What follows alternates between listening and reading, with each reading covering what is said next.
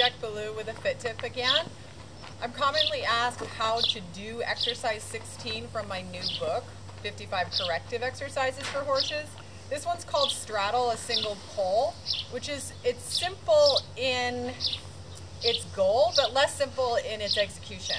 So it's really about slowing down, taking your time to inch the horse forward so it's straddling the pole. What this does is release tension from the horse's nervous system by interrupting his habituated diagonal patterns of movement, because the pole does that for you.